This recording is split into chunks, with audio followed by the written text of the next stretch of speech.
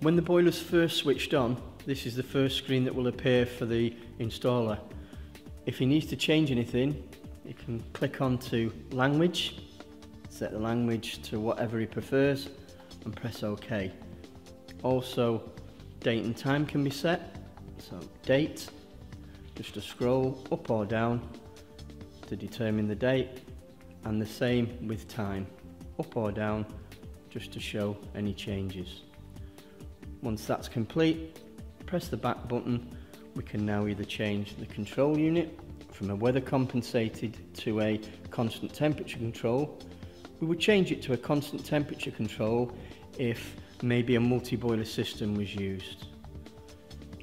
Building type would be picked for detached houses or apartment blocks. This would really only change our holiday program. If we stick to our detached house, then our holiday program would affect all our circuits, whereas if we used the apartment block, our holiday program would change individual circuits. Scrolling down, we can now look at our filling and venting. Again, tapping on the screen, should filling be carried out? Yes, we've done that. Once it's done, confirm with OK.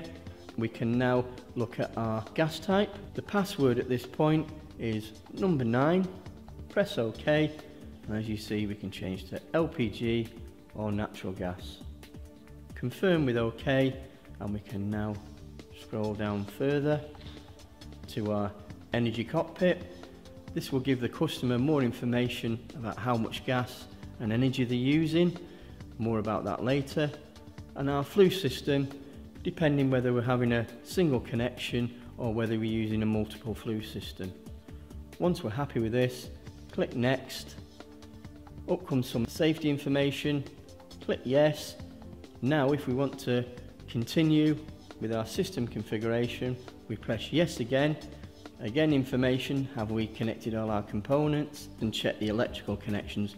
This would be if we'd fixed any mixers or attached any other types of controls. If we press yes, it will ask us to wait 10 seconds before we press the next button.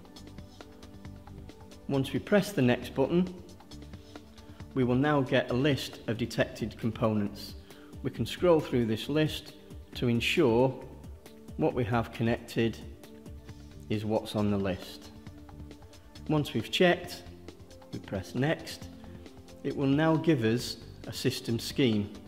Here we can see we have the boiler, a low loss header, a constant A1 circuit and 2 mixed circuits. Click next. It will say if we want to make any fine adjustments. At this stage, if we press yes, we can click on to the individual component, set our circuit type, whether it's for a underfloor, set the heating curve. Again, this can be changed with the up or down scroll. We can set the individual room temperatures for that circuit. We can set the reduced temperature, confirming with OK. We can now scroll down and alter our time program. Press the back button, scroll down. We can name our heating circuits, confirm with OK. Scroll down.